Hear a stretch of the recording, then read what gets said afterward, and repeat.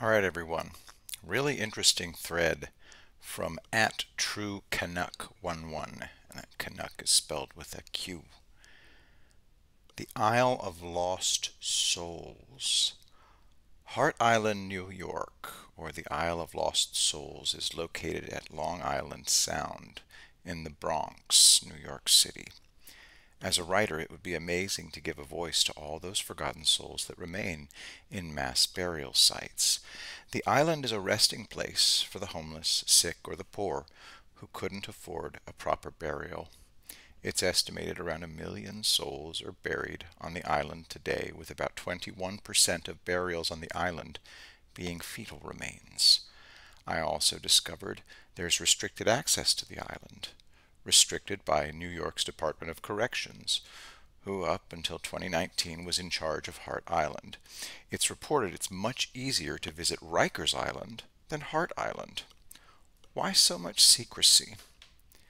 Ferry boat service operates very infrequently, and strict visitation quotas are imposed. The grave sites are marked by a pipe or stick. One pipe or marker equals 150 adults or 1,000 babies. It's also the resting place of bodies after benefiting science at elite New York City medical schools. Authorities have only allowed families as far as a wooden gazebo close to the shoreline.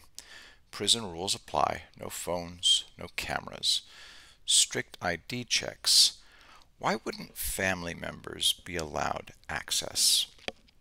On April 9th, 2020, drone footage of Hart Island began circulating in the mainstream media as reports that coronavirus victims would be temporarily buried on the island. Reports stated New York City officials hired contract laborers to bury the dead in its Potter's Field on Hart Island, as the city's daily death rate from the coronavirus epidemic had reached new records. Typically, on average, some 25 bodies are interred each week by low-paid jail inmates from Rikers Island. Department of Corrections spokesman Jason Kirsten stated, quote, "Operations have increased from 1 day a week to 5 days a week, with around 24 burials each day." City officials haven't explained whether the increase in burials is due to pressure on mortuaries to dispose of bodies more quickly. The virus has reportedly been killing hundreds of New York City residents each day. De Blasio told NY1 News that under such a contingency plan, bodies of COVID-19 victims would be buried individually, not in mass graves so families could later reclaim them. If the drone footage is legitimate, that isn't what we're seeing.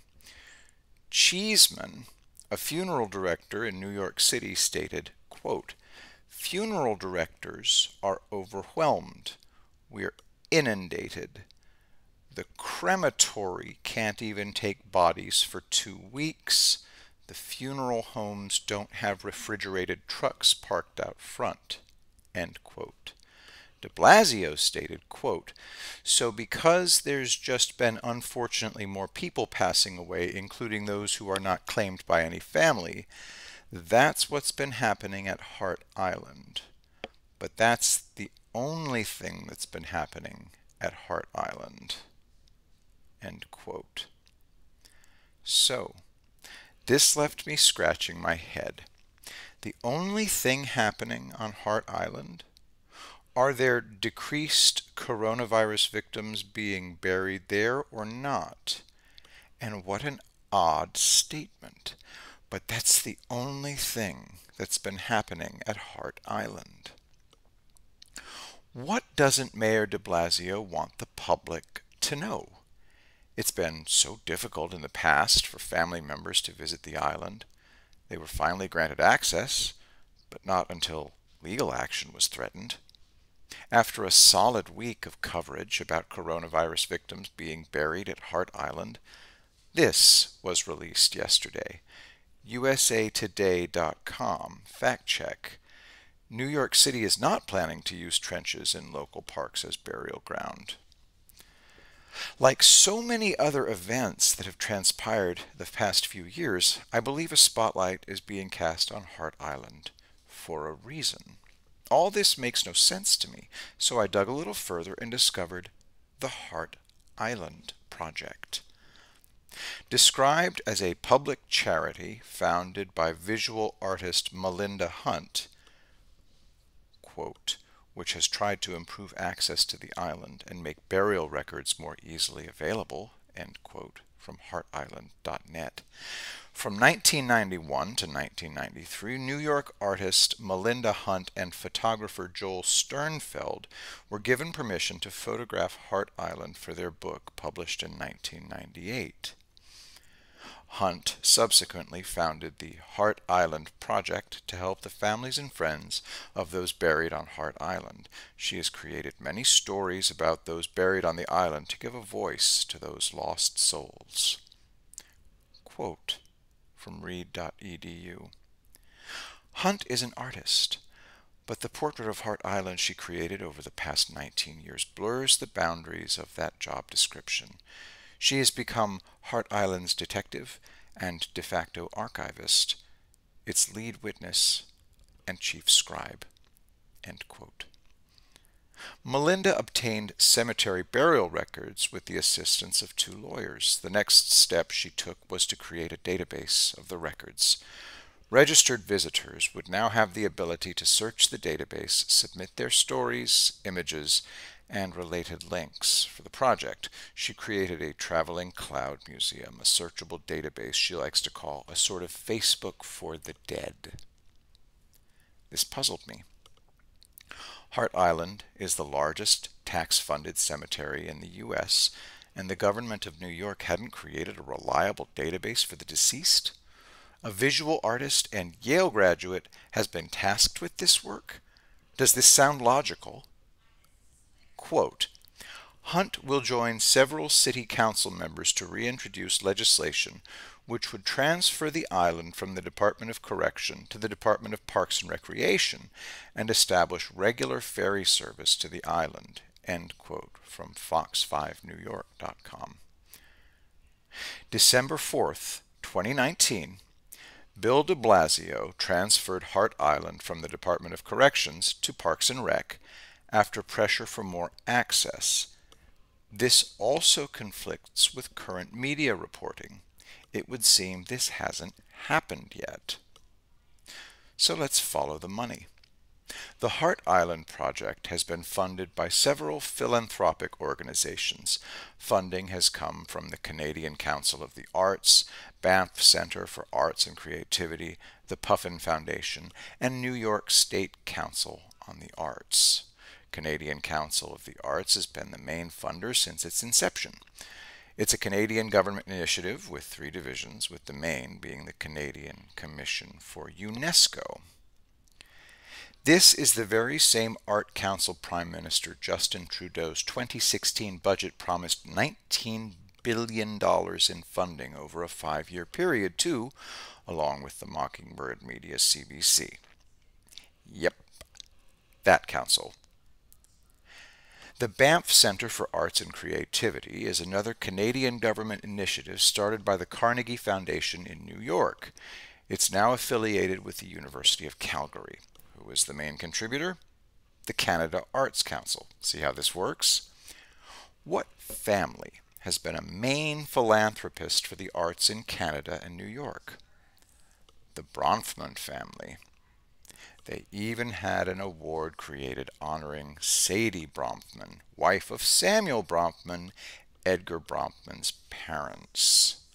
Another funder is the New York State Council on the Arts, NYSCA, established in 1960 through a bill introduced in the New York State Legislature by New York State Senator McNeil Mitchell with backing from Governor Nelson Rockefeller. The Rockefeller family. The Puffin Foundation has been another major funder of the Hart Island Project over the years. This foundation was started by philanthropist Perry Rosenstein, who made his fortune in the Allen screw business. It was reported recently that Perry Rosenstein, the founder of the Puffin Foundation and philanthropist, died from coronavirus. One last thing I found interesting when looking into Hart Island, its proximity to notorious Plum Island run by the Department of Homeland Security. There are many theories about what happens on Plum Island, including human and animal experimentation. Coincidence?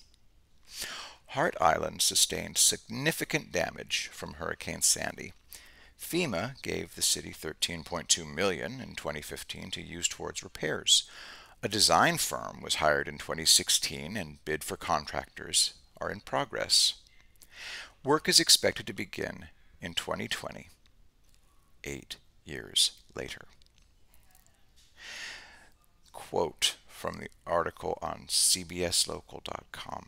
The cliffs of Hart Island are sort of exposed and bones are washing up on Long Island Sound. That hasn't been repaired yet, said Melinda Hunt, the founding director of the Hart Island Project. In the meantime, bones continue to wash up on shore. Bodies have also washed up on the shores of Plum Island prior to Hurricane Sandy.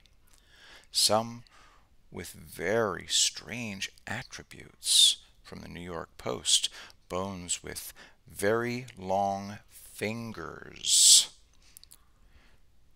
Bones with very long fingers found on Plum Island near Disease Lab. This mysterious mutant washed up on the shores of Montauk, New York in July 2008. Plum Island has been the focus of many conspiracy theories over the years. Maybe this was a clown-created distraction, look here, not there. Given what we know of the human experimentation taking place by elite organizations like NXIVM, Epstein, and many of the elite universities in New York, I suspect we may be about to find out where the bodies are buried. Sometimes, dead men do tell tales. The end.